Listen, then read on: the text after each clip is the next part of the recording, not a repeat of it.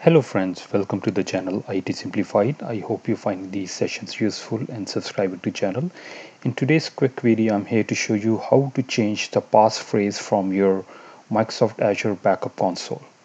Now for testing this, what I've done is I have this machine which is running on-prem. I have installed the Mars agent on this machine, and I've already done a small initial backup just to test this out. And as we all know that as part of the installation, we need to generate a passphrase.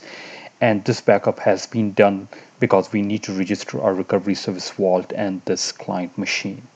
So I have already done one backup by using passphrase. Now, in case you need to change the passphrase, in case it is compromised, what you need to do, so you are on the console of your Microsoft Azure backup, you will go to change properties, and under the encryption you can go and check this box of change passphrase. You can either generate a new one for yourself, or you can just click on this generate passphrase, which will be generated by the console for you.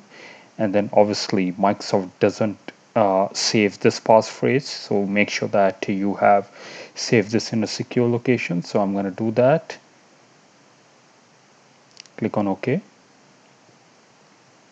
And now it is asking me for the security pin. So now this is another added layer of security, so that in case somebody gets into your computer, if they're trying to change the passphrase, they are not able to do so. In case they need to do that as an admin, you need to do what you need to do is you need to go to the Azure console. Under the recovery service vault, you go to properties, and here under the security pin you need to generate this. So you click on generate, and it says that it will be expired in 5 minutes. So this secure pin is only available for 5 minutes. So as I said, that's an added layer of security. So what I'm going to do is I'm just going to copy this and paste this in the location and click on OK.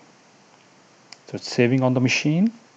It says that it was updated successfully. Click on OK, and I have now changed the passphrase on this machine by using the secured key that I generated from the Azure Management Console. But let me just check. I have changed the passphrase. Now what happens to the data which I've already backed up? So let me see that if I am still able to recover my data. So as I said that I've already run a small backup. So let me just try to test by recovering the data. Actually, before I do that, let me just delete something, right? Because I know what I backed up. So what I'm going to do is just minimize this, and I have this folder with the name test. I'm just going to delete because that is what is there in my. I'm also going to remove this from my recycle bin just to test this out and go back to the console. And here I'm going to click on recover data. So yes, I want to recover to this server. Go to next. And what do you want to recover? Individual files and folder, volume, system state. So let me just go and click on volume here. Go next. Select the volume. Okay, for it is asking me select the date of the backup to use this recovery. I only have one, so I will pick that. I want to recover this to the original location, and it will restore all the ACLs for this me on which I have on the folder, and I will click on recover.